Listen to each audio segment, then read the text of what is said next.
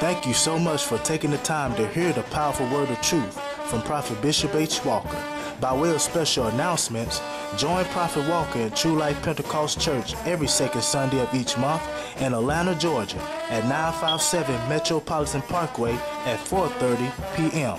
Also join in with True Light every fourth Sunday of each month in Charlotte, North Carolina at 300 North Tryon Street, located at the Public Library of Charlotte. For further details, go to www.truelightpentecost.org and click on announcements for any current events.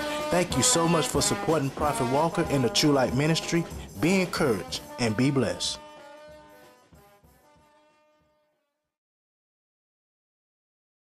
You are now viewing Prophet H. Walker in True Light Pentecost Church. Those that are viewing and seeking after righteousness, repent and be baptized, every one of you, in the name of Jesus Christ, for the remission of sins, and ye shall receive the gift of the Holy Ghost. Identify who is of the true church and who is not. Not by our own individual personal feeling, but by the revelation according to the word of truth, which is recorded in the Bible for a living testimony forever. Now, I want to kind of just open up in the book of Ephesians.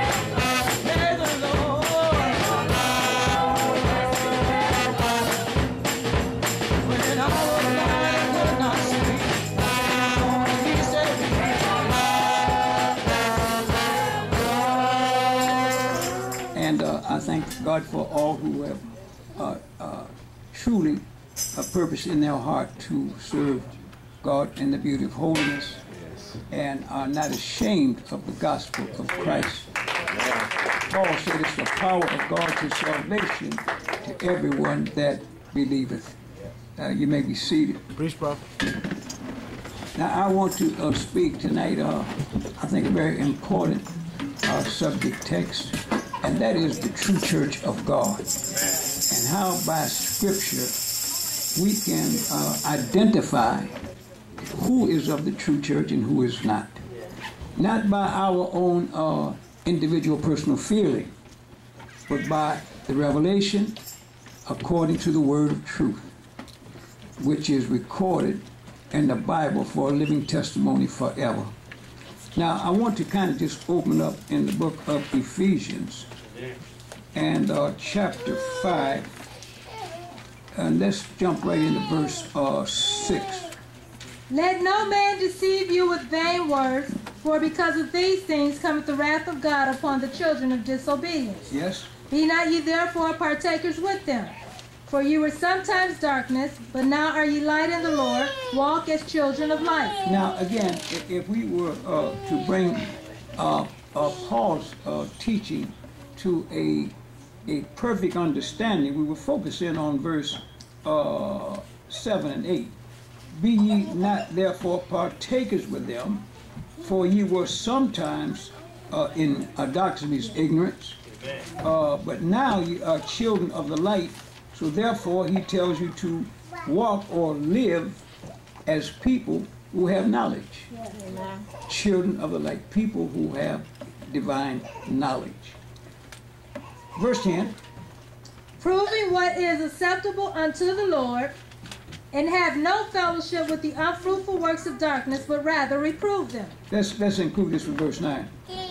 For the fruit of the Spirit is in all goodness and righteousness and truth. Goodness, righteousness, and truth. Proving what is acceptable unto the Lord, and have no fellowship with the unfruitful works of darkness, but rather now reprove we come to the knowledge of the truth because we are trying to prove what is acceptable or what is favorable with God.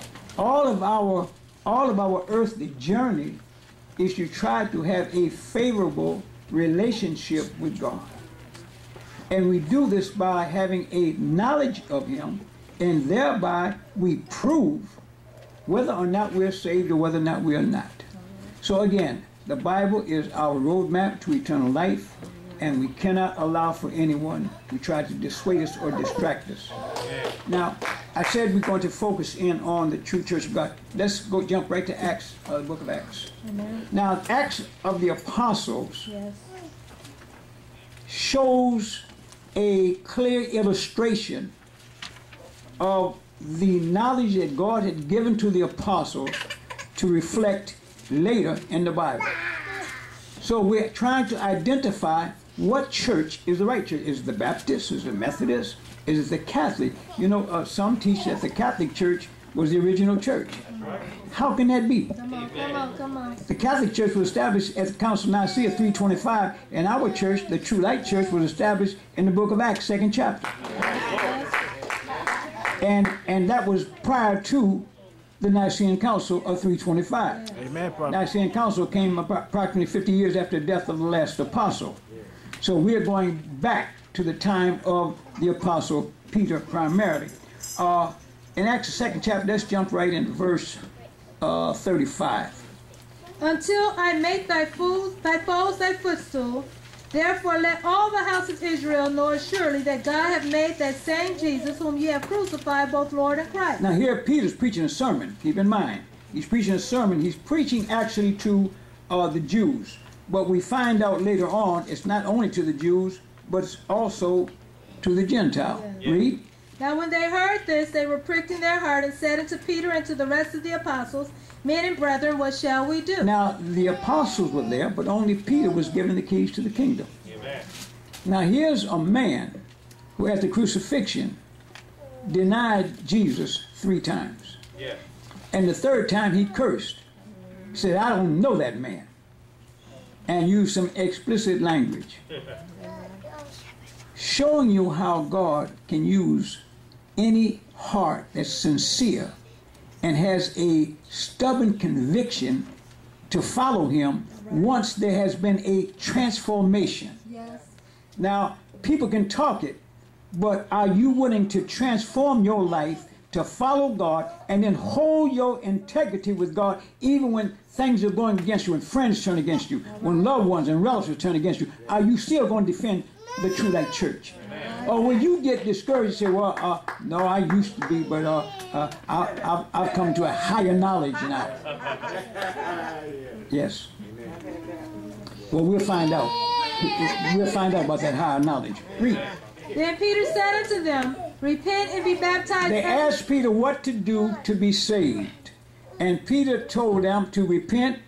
And be baptized every one of you in the name of Jesus Christ. For Now, the salvation plan, the water baptism in the name of Jesus, is not to people who purposely or want to be baptized. It is a mandatory statement. It's for everybody who wants to be saved. Repent and be baptized, every one of you. Yes.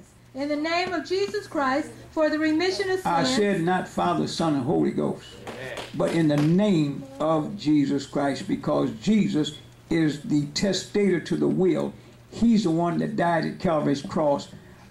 He was the Father in creation, Son in redemption, and Holy Ghost indwelling. But nevertheless, there's still only one God. Amen. Now, when God took upon Himself a human body to go to Calvary as a sacrificial lamb, you have to understand now, this is complicated. The human body died, but God didn't die. All right. But that human body that the Spirit dwelt in, that human body had to die, literally had to die, or we wouldn't have no right for redemption. Amen. Now, you know, God required a human sacrifice this time. Animal sacrifice wouldn't do. He wanted a human sacrifice. But the human sacrifice had to be a person unblemished, without sin. So God couldn't find nobody. He took upon himself a human body and became the sacrificial lamb. Mary gave birth to the human body. Mary did not give birth to God. Amen. And I want the Catholic Church to fully understand it and stop going around saying, Hail Mary, full of grace, Father of God. Amen. God ain't never had a father. Amen. Jesus ain't never had a father. And Jesus ain't never had no mother. Maybe you better get me Hebrews again, 7th chapter. Jump right into verse 3, because somebody, young boy of YouTube, is scratching their head. Hey, praise the Lord. Without father, without mother. Without father, without mother. Without descent. Without descent. Having you understand what descent means? In other words, he didn't have an end. In order to have an end, you got to have a beginning. So therefore, he didn't have a beginning or an end. It's like an endless circle. You can't find where did it start. If the circle is perfect, you can't find where it started. Jesus is more than the end of the circle, because he's from everlasting to everlasting. Read. Without father, without mother, without descent, having neither beginning of days nor end of life, but made like unto the Son of God, abideth a priest continually. Made like unto the Son of God. Never had a father or mother. Well, wait a minute. If he's the Son of God, did you say he didn't have a father? Amen. So I told you, Son of God is a complex term. It literally means God incarnate, or God in a personality form, God in bodily form. So again, now it's not complex to understand. It's not confusion. Likened to the Son of God, but he didn't have a father or mother. So how could he be the Son? He became the Son incarnate. He created the human body for himself, because in John's Gospel, 1st chapter, all things were made by him, and without him was nothing made that was made. Amen. So Jesus made everything. He made the human sacrifice for himself. I believe that's Hebrews 8th chapter.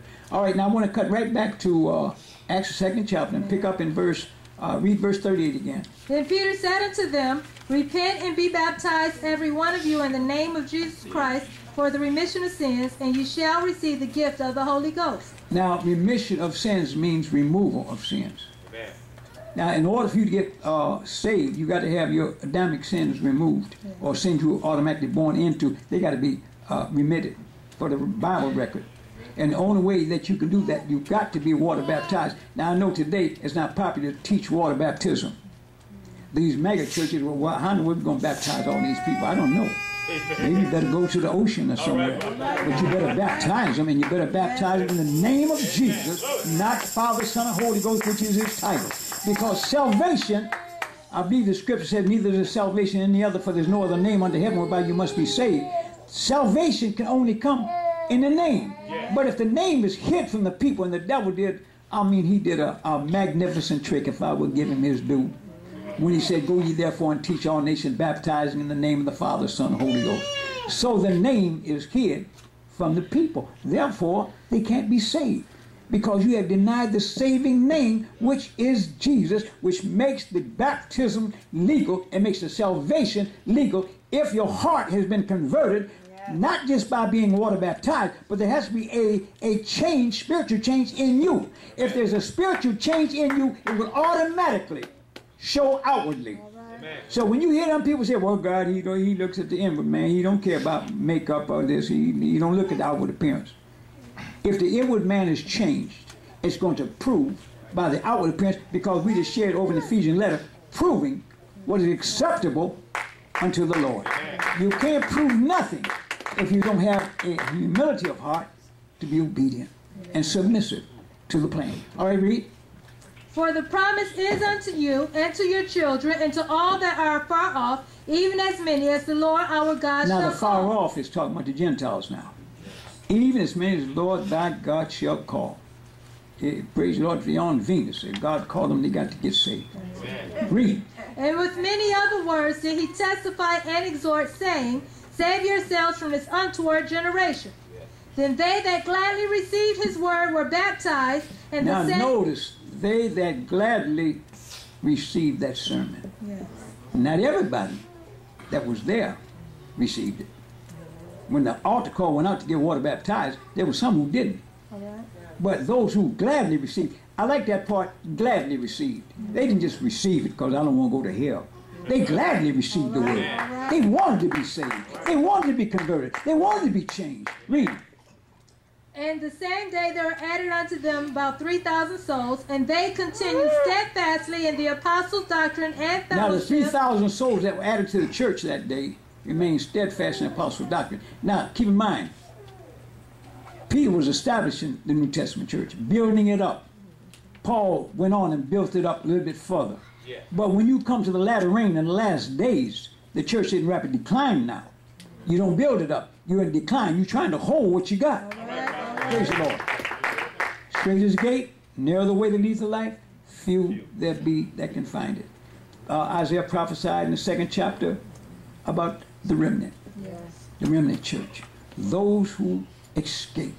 So again, we are the few that have purpose in our heart to see God's face in peace. And brothers and sisters, the spirit of unbelief is so pronounced now until, I tell you, you'd be surprised if there are people set up in churches that don't even believe in the Bible. Or they'll believe in what they want to believe, but the part they don't want to accept, they don't believe it. Amen. You can't take the part you like and the part you don't like. Scripture has no private interpretation. You got to take the Bible as it is perfectly instructed or taught to you, and then you got to prove it by a lifestyle. You can't talk it, you got to live it. Amen. Read. And with many other words he testified and exhorted, saying, Save yourselves from this untoward generation. And they that gladly received his word were baptized in the same day. There were added unto them about 3,000 souls. And they continued steadfastly in the apostles' doctrine and fellowship, and in breaking of bread, and in prayers. Yes. And fear came upon every soul, and many wonders and signs were done by the apostles. Now, fear came upon every soul. When Peter told Ananias and Sapphira to sell that house and give the money back to the kingdom so he could do some work, they lied to Peter. But notice what Peter said. Why have you lied to the Holy Ghost? All right. All right. They lied to Peter. But the Holy Ghost was in Peter as a representative of the kingdom on this earthly plane. Amen. Now Peter, for some reason, he didn't say, well, we're going to pray for you. Peter pronounced a death sentence on Ananias right there on the spot. What the Bible says, for fear. Sometimes you got to set up something so that it can catch hold to a person, and sometimes the only way you can get a person's attention, you got to put some fear in there. Amen. I wonder sometimes why you hear the thunder, and all of a sudden you see that big lightning. Yeah. And don't tell me if it's close by, you know, wow, Amen. Goodness. Amen. Don't tell me, oh, well, no. You know that there's power of death if that lightning bolt gets too close. And that's why when you hear the thunder and you see the flash, you flinch. Yeah. I mean, if you're human. Amen. Let's not sit up here and lie. Thank you, Jesus. This is to show a fear, and when Peter pronounced death on them, they dropped dead at the apostles' feet. Now the church was gathered around. Now you mean might have been somebody might have been thinking, but I guarantee they changed their thought pattern. Hallelujah. Fear came upon all of them, the Bible said.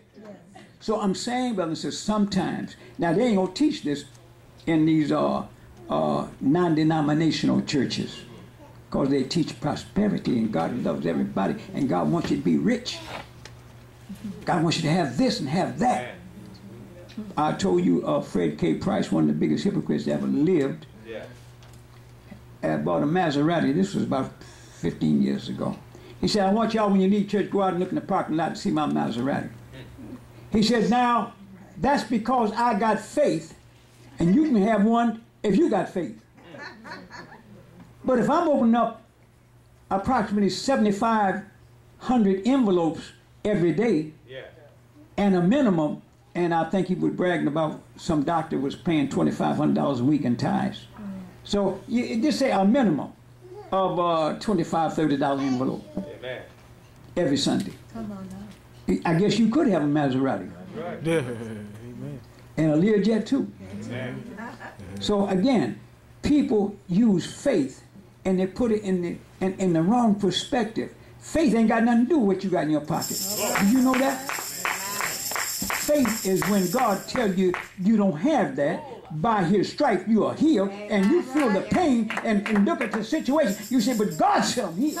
Praise God, and you stand up, shake your shoulders, praise God, and then press on to the house of God. This is faith. Faith means I believe in God when I don't have nothing tangible to show for it, but I got faith in God. That's why Job was able to get the victory, and God put it in the Bible for a reason, to show people of unbelief, here's a man who stood by faith and lost everything. All right. And God would never put you through what he put Job through, because he knew you couldn't take it. And I believe he said, I won't put on you more than you can bear. But Job stood the tests, and God, the devil told God, I can't bother him because you got some protection around him. And I know it. And God said, well, I'll tell you what, I'm going to move that protection and go ahead and attack his body. But his soul belonged to me. Amen. In other words, no matter what he's going through, he's still going to come through it because his soul belongs to me. Amen. And he went through suffering, and I'm talking about a real story. He suffered and lost everything, and suffered and lost everything. But he still held on. I'm trying to tell you, church, you got to develop something nowadays, because especially in the Pentecostal church, we're so small, and we're getting smaller and smaller as we approach the end. You got to have something to cause you to have some staying power. And if you ain't got enough words, I'm talking about down inside of you. You come here for some kind of show, and when you leave out of here, you ain't thinking about what the prophet said. Or at least not most of it. But you got to take all of it. Now, Peter preached that sermon on the day of Pentecost and told them what to do to be saved. Now, I want to pick up in verse 43. And fear came upon every soul, and many wonders and signs were done by the apostles. Yes. And all that believed were together and had all things common. And so, all that believed were together. Yes. There was no division in the church. Amen. The church is not divided. Amen, prophet. And I said before, if you go to a church that is not teaching the Bible, I will say True Light, you're in a false church. Amen. Because the church is not divided. Yeah. And the reason why I say True Light is the true church, check my record. Amen. Check what I have preached from day one. Amen. From the time I was at the YMCA years ago. Amen. Before some of y'all were born. Before most of y'all was born. Hallelujah. I have never changed. Amen. I always believed when God gave me the revelation that nothing wrong with a woman preaching if God called you to preach. That's right. If God called you to preach, you better preach. The truth will always set a person free if they have enough backbone to hold on to the truth when you hear it.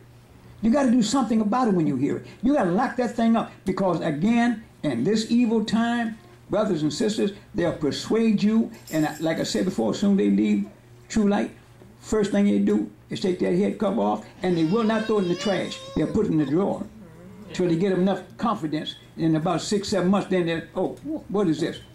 So, oh, that was a part of a cult. What is a cult? Oh.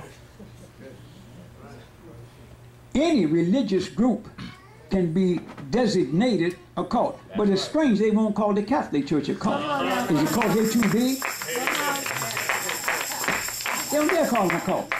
Oh, the Pope's coming to town in every network. CBN, CNN, and CBS, and MSNBC. Oh, they have their representatives. You got to make sure you get a close-up of the Pope.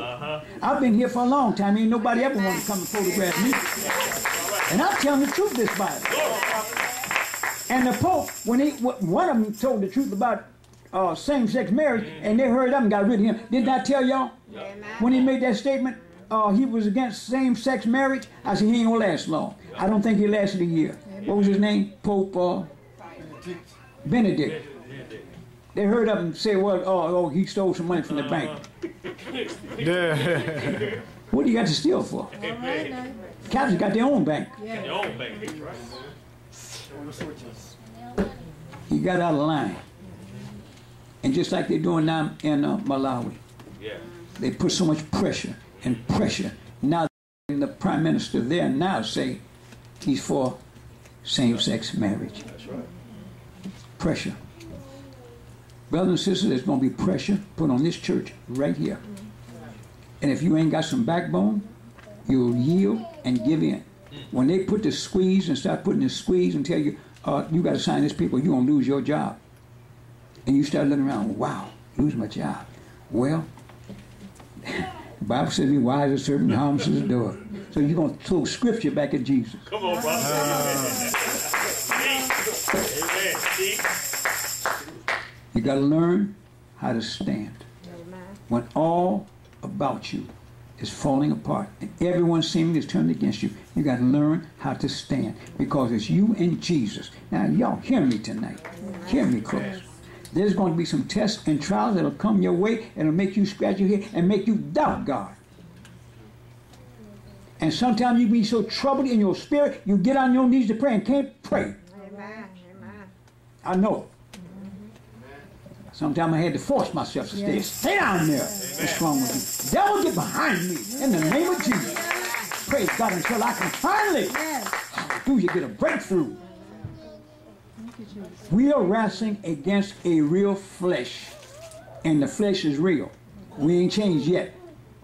And there always is going to be a warfare between the Holy Ghost in you and that flesh. But you've got to always let the Holy Ghost be your lead and your guide. Always. Paul said, think on these things, which have things of good, which have things of a good report. Think on these things. You got to learn, meditate on the Lord all the time. You got to think positive on the Lord all the time. You cannot let certain things in the natural persuasion come up. Amen. I said and taught against car notes. I know what I'm doing. That's right. Amen. You get a car note, you got to pay for it. Right. You go to corporate structure and get an apartment, you got to pay for it. Now you got a car note, apartment, electric. You mean to tell me there's something wrong when the leader said give that money to Shiloh? Amen. Where am I wrong? All right. I'm looking down the road. Amen. Don't pay that car note, they'll take that car. Trust me. Don't pay that monthly note to corporate structure, they will put you out with 99 children. That's right. Amen. And half of them babies. Amen. Where am I going to stay? Don't look at me. I just work here. Okay. I just work for the company. Yeah, but you the one that went and got the order. They don't care about people. God cares about people, and he sends a leader to try to show you that there are difficult times. Now, I know that when certain people, when you get on fixed income, you look past that. But everybody's not on fixed income. Amen. What about those who are out of work for over a year? What about those who are out of work for almost 2 years? Right. Oh, well, they're supposed to stay at Miracle Hill. Not if you're part of True Light. You don't worry about it. You're going to live in a decency, and you're going, if you, maybe you don't like the menu at Mission 1. Fine. Don't eat. Well, they tell you like when we went to the army. Don't eat it. But if you get hungry, you're going to eat it. And sure enough, and after a while, it started tasting pretty good. You know how I know? I ain't never missed a meal. When it comes time for meal time, I ain't never missed a meal. But the first week, I ain't eat this. Okay. You get hungry enough. I'm showing you, brothers and sisters, be thankful for what God gives you and never try to look beyond what God gives you, because you don't know what lies beyond the bend. There are difficult situations can come up. I tried to share about you. God got an insurance plan for the church. Should he tarry? Insurance plan. You ain't got to worry about somebody maybe putting you in a nursing home. Oh, your insurance done run out. Amen. What you gonna do with me? You leaving here? The government don't care 2 cents about people. That's right. I just found out they raised up that baby restraining seat up to $350 now. God forbid. Ain't nobody heard of it. Why? I thought you were supposed to vote. That's what the Constitution says, but they don't follow the Constitution now. They do what they want to do. You know why? Because people allow the corporate structure system to do whatever they want to them. That's why they make the brothers work on Sunday. Oh, you got to work this Sunday. Well, I can't. I'll be in Atlanta. No, you got to work. It's not optional. It's mandatory. But I can't do it. Fine. Don't be here. They'll fire you and reach in that basket where they got 90,000 and pull another one and put in your place. But when you turn to God and you trust in God and let God be the author and finisher of your faith. Okay. All right, you making it work? All right. But what I'm going to do, I'm going to tell Jesus about it. Amen. But go to work, but still tell Jesus about it. And Jesus is already working the thing out.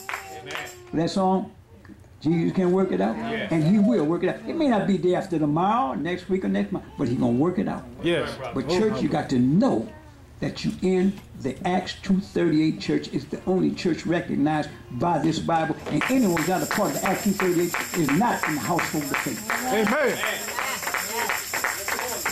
And established on the day of Pentecost, Acts 2nd chapter, verse 38. And then they remain steadfast in the apostles' doctrine. Now give me Ephesians, little 4th chapter, I think on the 5th chapter. Little protection here. Jump right into verse. We didn't deal with verse 6, did we? Ephesians 5 and 6. Yes. Yeah. We read that. All right, read it again. Let no man deceive you with vain words, for because of these things cometh the wrath of God upon the children of disobedience. Be not ye therefore partakers with them, for ye were sometimes darkness, but now are ye light in the Lord. Walk as children of the light. Walk as children of the light. For the fruit of the Spirit is in all goodness and righteousness and truth, proving what is acceptable unto the Lord. Now watch. And have no fellowship with the unfruitful works of darkness, but rather reprove them. You can't have a relationship with people who are not of the household of faith. You can't do it. Oh, but that's not love. It's Bible. Now you call it love or hate or whatever you want, but I said it's Bible. Have no fellowship with the unfruitful works of darkness, but rather correct them. Now, again, this is to protect the integrity of the church. 1 Corinthians, Paul said it's just about the same thing. You have to come out and be separate. You cannot be entwined with the rest of these churches and these people. Someone told me the other night that one of my enemies got someone to take them and show them where I live. Well, what's the big deal? I ain't never lived in no mansion. Why are they interested in where I live? And why is someone interested in showing someone who hates me where I live? Except to walk together, they got to be in agreement. But if you in agreement with them, then you better be in agreement with someone who don't like Jesus. Because Jesus loves me. Oh, hell, I know what I'm saying. Hallelujah. I know what I'm saying. Things I've been through, many would have turned their backs out. Now I don't want no part of this. Let me sit in the back. And maybe had I known, could see the future, I could be, and I'm going to know, Lord, thank you, but I'm going to sit in the back. Amen.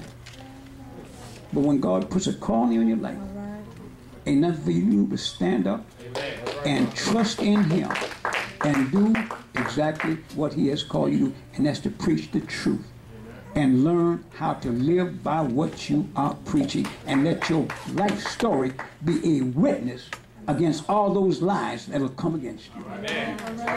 And when you do this, brothers and sisters, you'll be exactly the preacher that God has called for in these evil times. No, they're not going to like you. But you've got to understand, They didn't like Jesus at all. And they done far more to him than they going to do to me and you. They nailed him to a tree. Even when the governor said he ain't done nothing wrong. They made him crucify him. You ever thought about that? They made the governor, and matter of fact, he refused to do it. He sent him back to Herod. So, well, that's just your problem.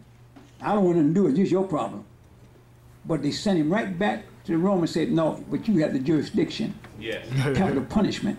That's your problem. Finally, he said, well, do what you want to. I wash my hands. And that's all they wanted to hear. And took an innocent man, nailed his hands and arms and wrists to a tree, and put that thing up in the ground and left him there. And he had never done anything wrong.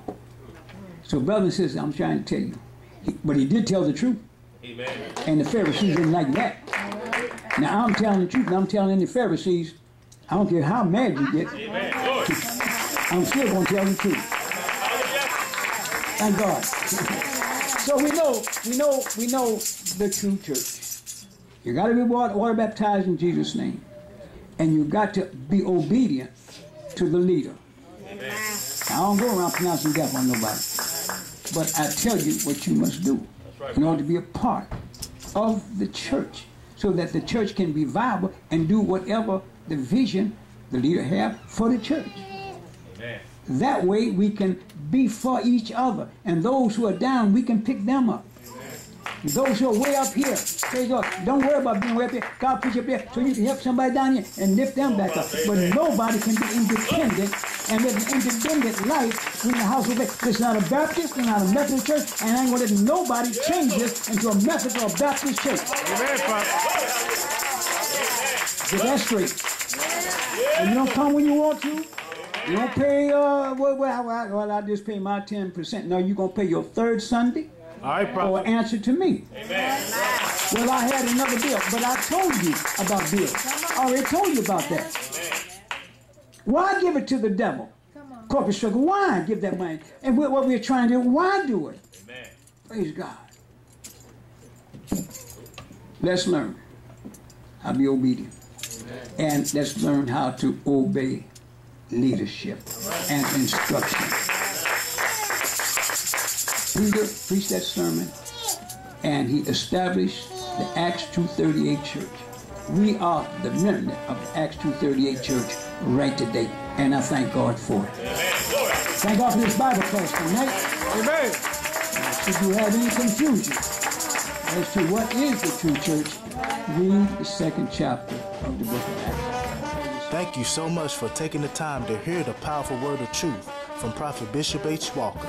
By way of special announcements, join Prophet Walker in True Life Pentecost Church every second Sunday of each month in Atlanta, Georgia at 957 Metropolitan Parkway at 4:30 p.m.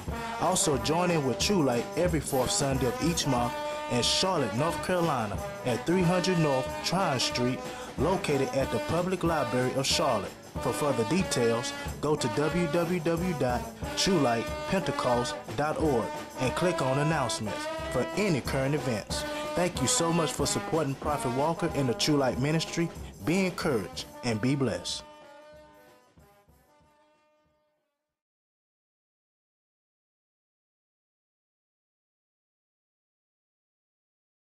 Blog Talk Radio.